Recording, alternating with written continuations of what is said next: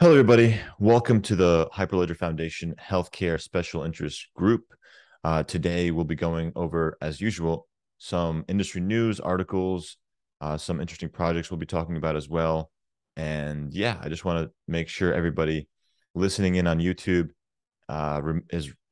I trying to make sure everybody on YouTube knows that this is something that we can continue and have discussions offline as well. So if you found something interesting in the video, please leave a comment. Make sure you follow, subscribe, and yeah, let's get started.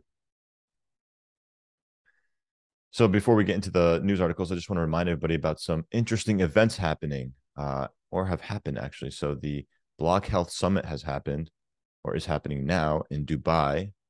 So that's an interesting event with some blockchain healthcare companies sponsored by Patientory. Um, October 16th through the 18th in Berlin. There's a World Health Summit. It's also online, so you can check that out as well. Got some interesting speakers from all over the world that are attending there. So please do check that out if you're in Berlin. October 24th to the 26th, Boston is having their MedTech conference as well. And as a reminder, this agenda is publicly available. You can go in to the site and view all these links as well and previous meeting notes. November 13th through the 16th in Las Vegas, the health event will be happening. So that's always a big splash event. All right. So getting into the industry news here today. First is Google Cloud and Coinbase are actually forming a strategic partnership, which I found very interesting because, as you all know, Coinbase, one of the largest exchanges for crypto, and Google Cloud. Obviously, everybody knows how large they are. This sort of brings some, I guess, comfort in the Web2 folks who maybe not have believed in blockchain yet. So this is very, very interesting. It says here, as part of the partnership, Google Cloud is positioned to enable select customers, starting with those in the Web3 ecosystem, to pay for its cloud services with via select cryptocurrencies. Powered by Coinbase Commerce, which enables merchants globally to accept cryptocurrency payments in a decentralized way. The new payments experience will benefit Google Cloud's customers and partners by increasing the optionality of payments for Google Cloud services. So we'll see how this unfolds, and we'll also see if people actually will use their crypto to be paying for these services on Google Cloud. I think it's, yeah. Yeah, Please, I was just Erica. curious. Who else? I don't know enough about this, but is are the other partners with Coinbase like PayPal, or do they use a different way of paying with crypto? Yeah, that's a good question. I think PayPal actually uses um do they use Block or something? I think I could be wrong there. No, Block is its own company, but PayPal crypto uh, I love the stuff that services. comes up. On the spot searching here. I think they have their own rails. I don't even think they partnered with anybody. Yeah, I was curious who else in the past has partnered with Coinbase to do this, or if this is like the first one, since they've had so much turmoil. Right. PayPal is fun allowing users. Yeah, I don't know if they actually have any. So PayPal crypto partner Paxos. So they are partnered with Paxos, which is a large financial services company. Interesting. Um, yeah, that's a good question. I'm not going to dig into that right now, but Yeah, just curious thanks if you for, knew offhand. yeah, it's a good question. If anyone in the listening knows, please leave a comment. And by the way, that's Erica Bierbauer. She's my co-chair and very knowledgeable in the space as well. So thanks for being here with us today, Erica. Going to jump into the next article I found, and this was a pretty short article about recommendations for marketers in the Web3 healthcare space. So they discuss, how to define Web3 and metaverse and understanding its possibilities for key healthcare constituents, and then what does it actually mean for them? And they effectively say it's the next version of the internet, one that will take advantage of AI, augmented reality, virtual reality, and increasingly connectivity, like 5G, to create online environments that are more immersive, experimental, and interactive than what we have today. But then it goes on to specifically say how when you're, communicating this to a different audience, you have to really tailor that experience. So if you're talking to a provider, you should really consider a provider's interests and user experience, really, a payer or a patient. And the same goes for, pharmaceutical and biotech companies and digital therapeutics in Web3. So I'm not going to go into everything here, but the final message here for today's marketer is that, as you begin to embark on this journey to the center of the metaverse, consider the following. Healthcare organizations and their marketing communications teams may need to engage audiences in these new digital environments not too far into the future. Understanding how product placements work inside this landscape and how to build trust and awareness under new sets of protocols will be critical. So organizations can put their toe in the water and take a phased approach and focus on preparedness and familiarization with broader trends that stand to impact care. So if you want to read more on this article, it's in here. Did you have any thoughts on that one? Yeah, I'm curious what they mean by having different different platforms or audiences for the provider, payer, or patient, just because we're trying to get into transparency. So I would think that they would want more to be visible from each of these standpoints. So I'm curious what that looks like, but I guess we'll see. Yeah. And again, like the marketing for Web3 and metaverse is still so pretty new. And I'm sure things will change month to month, year to year. Um, Yeah. so And it'll I be think, interesting.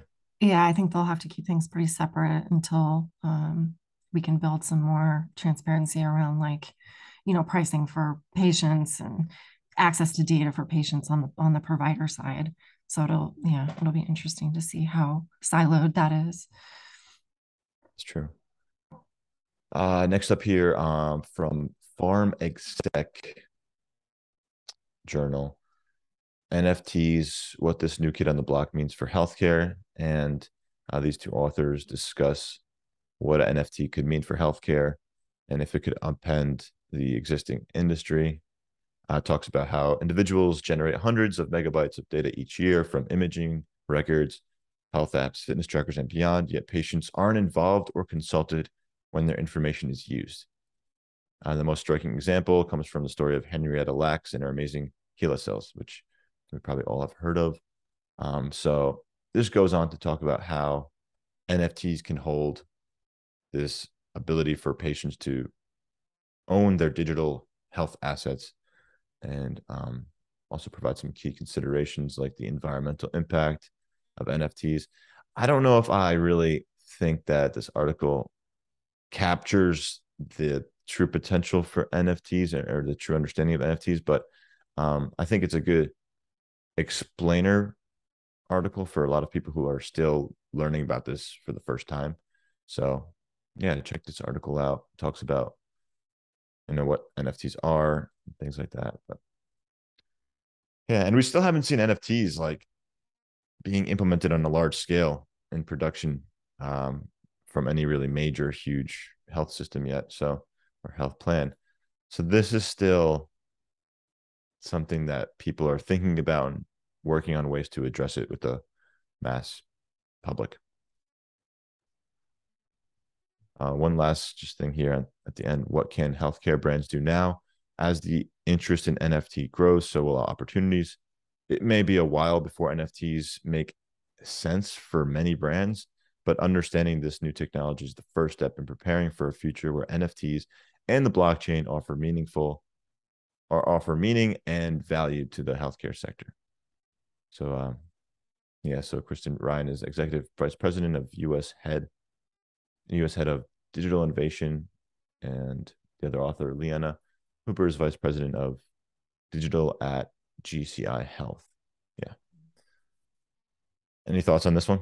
Yeah, NFTs? I feel like healthcare again will be sort of the last adoption of it once it really is shown to be proven in other use cases. I just, shown to be utilized more in other industries, and then and then healthcare will sort of be, because I mean the data is so different, that it will represent compared with other industries. So Sure. a I'm with you. lifetime away. I think us Erica, us being in healthcare, it's kind of interesting because we know how long it takes for healthcare companies to adopt new technology in general. So we see the long term viability of this, but we also know that it's long term. Um, so it's kind of interesting because maybe people outside of healthcare might be super excited about this, but maybe in over their heads on when this will actually happen. But I'm glad we can share a little perspective. Mhm. And if anyone listening has any other thoughts, happy to read those in the comments below. Next up is this New York Times article, which was really huge and it recently came out. Oh, can't view it here, but let me try to open it in a different browser.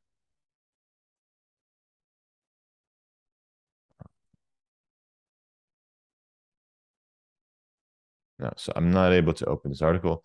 But in any case, what this exposed was that major insurance companies, including like United Health Group, Humana, and others, have been taking advantage of Medicare Advantage plans.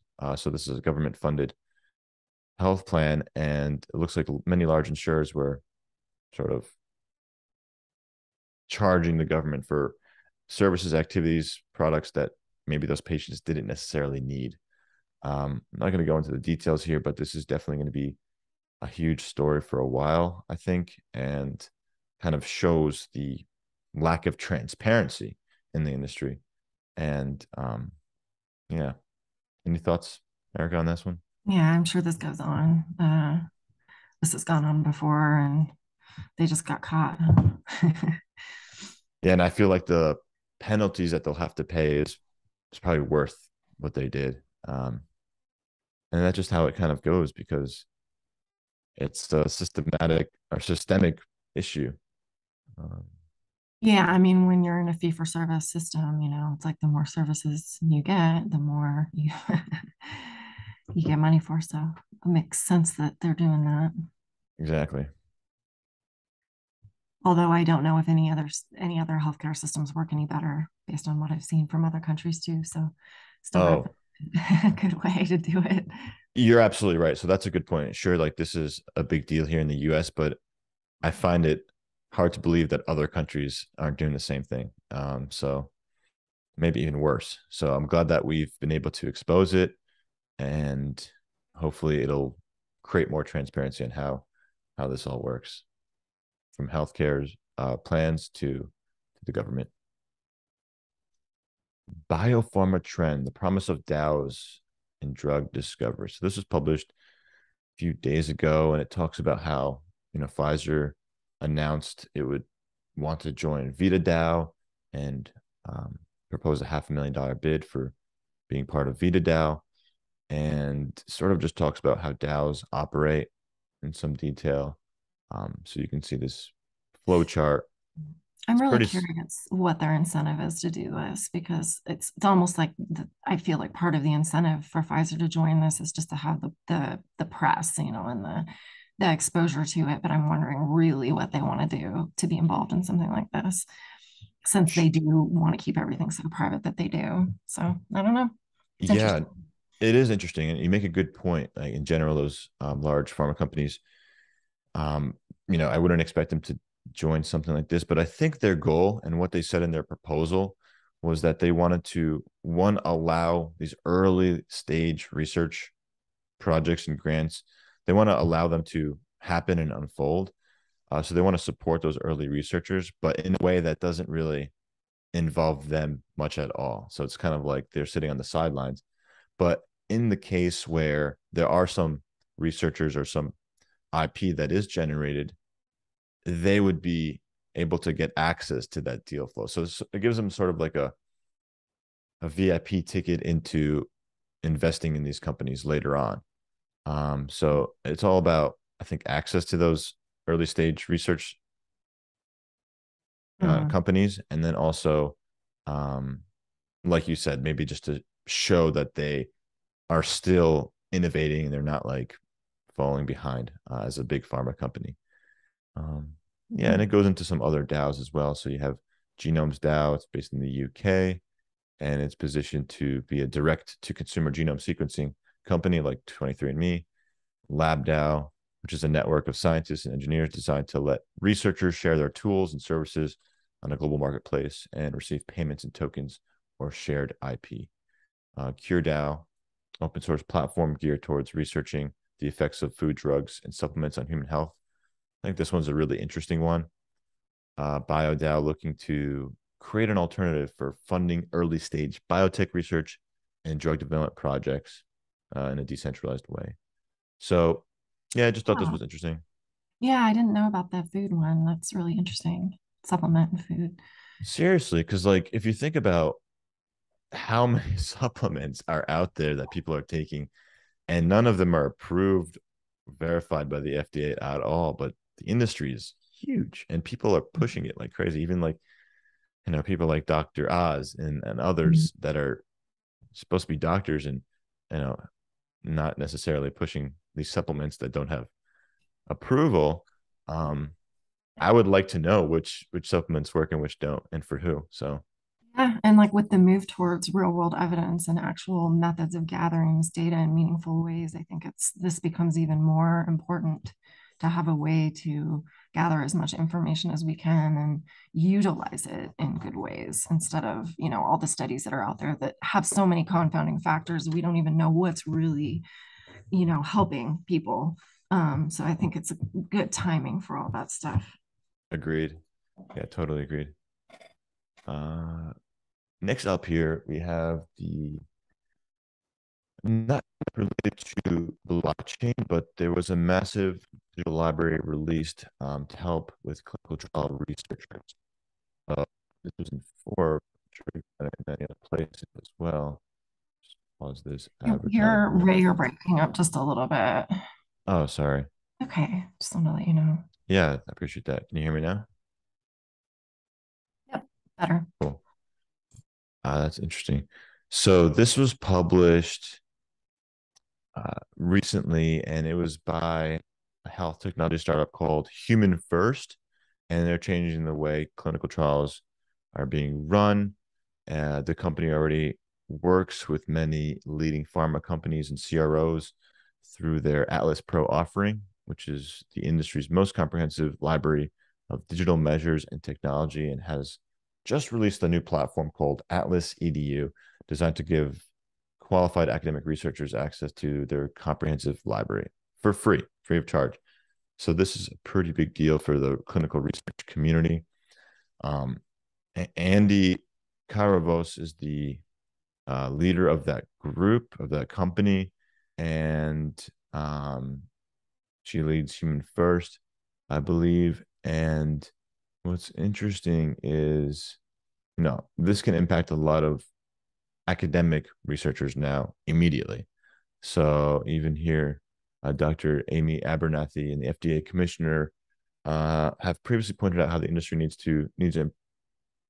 needs improvement and describe the needs for a learning health system that is based on incorporating data from personal technology such as smartphones and watches, understanding treatment impact on outcomes, and being able to identify improvements in care. So I'm really excited to see what people come up with using this library of information. If I click on the Atlas EDU link here, it might be helpful to see what that looks like really quick. This is what it looks like. And you can search in a really cool way, like, activity. So I haven't created a free account, but you can sort of see the idea here. So there's 2,000 different products that are cataloged in this platform, 10,000 different measures, over 750 medical conditions, and 6,000 pieces of evidence. So they put these all together, and it really helps streamline research for clinical research. That's cool. Yeah. Next here, Pharma Voice. The digital therapeutics revolution is happening, and why big pharma is buying in, although they say with caution. So we've seen, in the past few years, big companies like Pfizer, Novartis, Sanofi, BMS, they're all really pushing their digital therapeutics space or group, and they're doing this in a way that's very measured and, you know, conscious. They're not kind of just jumping all in. And I think in the article it says, the definition of digital therapeutics is somewhat fragmented, which is kind of true because you have apps that are could be digital therapeutics, and you have maybe some sort of devices that include digital aspects, and it can also be considered a therapy as well. And here it says, for much of pharma, one of the driving forces behind the adoption of digital therapeutics is remote patient monitoring, which allows for insights throughout the drug development lifecycle. And they all talk about how big pharma's approach is. The biggest pharmaceutical companies in the world now have digital teams exploring potential of digital therapeutics where they fit into the more traditional paradigm of making and selling drugs. Here it says there's a conviction on the pharma side that yes, this is something that truly can benefit patients and actually effectively combine with a drug strategy. So I think their approach is interesting, and it's good that, I think just having this article here creates more acceptance for digital therapeutics, because I know 5 or 10 years ago it was not as accepting as a potential use, or device, or rather app, I guess. But the industry has grown tremendously over the last 5, 10 years, and they've been able to prove the efficacy through clinical trials. So I think that has really helped as well. Yeah, I was going to say, I know they've used it in clinical trials for certain indications that make sense. And it's good for monitoring and things like that too. Sure, there's like a feedback loop that's enabled between patients and either their providers or even the pharma companies in some cases, if Mhm. if consent is shared or provided. Yeah, I think it's a really accurate way of doing things in some cases, depending on what you're measuring. But yeah, it seems like it would be embraced, and as starting with certain use cases and then or indications and then going from there. Totally. Yeah, here it says pharma is very good at making drugs, selling drugs, and making money from it. So oftentimes what we're seeing internally is that we need to show that we're solving some unmet primary medical need. So that's something that they are trying to do to capture the value from digital therapeutics. Mhm. That's a good article. Next, not really related to healthcare necessarily, but more about blockchain and how there's been another sort of issue unveiled about from Celsius. And as we know, Celsius was had some major issues, lost a lot of their capital earlier this year, and they became bankrupt. And in order to go through regulatory proceedings, they had to share a lot of information about the company and some details about their customers as well. So last week, more than 29,000 pages of court documents was sent, and it revealed the financial details of hundreds of thousands of users, Celsius users, that kept money on the neobank Celsius. So obviously, a lot of people aren't happy that they were doxxed. They're potentially, I think they're, I don't know if their names were revealed, but yeah, names were shared. I think like financial information, Mhm. probably some other details, email address, and things like that were most likely shared here. And yeah, it's going to be a big issue for a while, I think, um, especially because if you think about it, many of these people's names that were listed may have been heavily involved with cryptocurrency. So now that it's public information, they could be targets to hackers, Yeah. etc. So Yeah, this happened with Ledger a few years ago. yeah, I recall that with Ledger. I think with I was one of the Ledger. people, so I Oh, know. really? I think with Ledger. I was certainly targeted. Oh, well, I hope nothing happened from your experience? Yeah, I did. I had something happen, but it wasn't a major thing. Oh, So wow. it wasn't too major, but it was my own. In the end, it was really my own fault. It's hard when you're out of the space for a long time, you forget. I think everyone has had this experience where you forget about, all of the phishing. And so it just, yeah, luckily it wasn't a major thing, a major loss for me. But yeah, it definitely hits close to home when I see stuff like this. For sure. Yeah, I'm glad nothing too serious happened in your case. But yeah, Yeah. I'm sure people are trying to figure out how to make sure their accounts or their information or their wallets are secure. And I think for the ledger, it was like the database, the marketing side of the database, or like their sales database was revealed. Mhm. Um, Well, I think it was like anytime that you had signed up at all to buy one, you put mm, in your name, your address, your phone number, your email address, all that information was leaked. yeah, So yeah, anybody who had ever bought one. And so as you said, it's like these people, especially if you have a hard wallet, usually have a large amount. And so, or, potentially. So yeah, it's not good. for sure. Yeah, so 600,000 people are affected, revealing their wallet address, transaction histories, crypto Mhm. holdings, and recent Ooh, transactions. that's bad. So it's very, very detailed. And, another reason why decentralized crypto lenders or exchanges could be, problematic. Yeah, for sure. All Always right. educating people about that, but Yeah. there's so much you can do. Next, I just have a couple educational nuggets here. The first one is this developing the DAO Health Survey, an open source tool for Web3 organizational effectiveness. I know DAOs, especially this year and last year, have become very big and important in a lot of people's workflows. And I think what's interesting, at least if you're in the blockchain space, of course, and this article is pretty good at explaining how to optimize your DAO community, specifically they talk about DAO health and what they're trying to do. Um, so I thought this was, I'm not going to go into the details here, but you know, the results in DAOs with the tendency to be high in temporal distribution teams are geographically temporally distributed. So it talks about like how it's different from a traditional organization and why you have to really consider designing it in a different way and helping foster your community in a different way. So um, yeah, this is a good article if anyone's interested. Also, this is discusses what measures you should keep in mind. So like KPIs basically for your DAOs. And yeah, it goes into great detail about this. So I just wanted to bring this to everyone's attention. And this was published on Talent DAO's blog.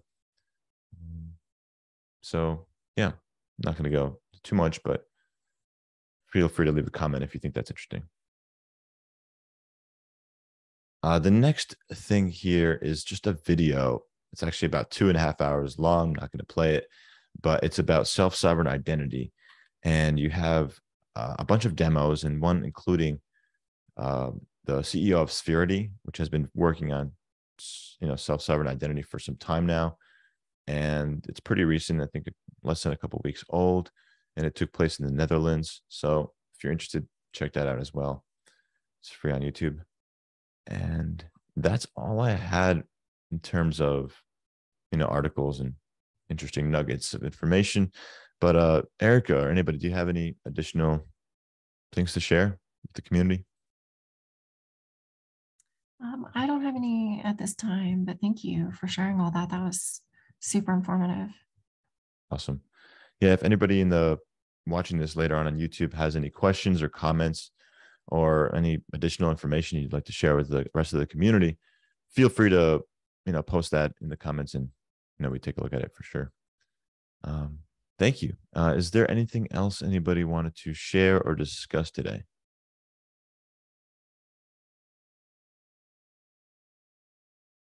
So in that case, I'll stop sharing my screen and I'll end the recording.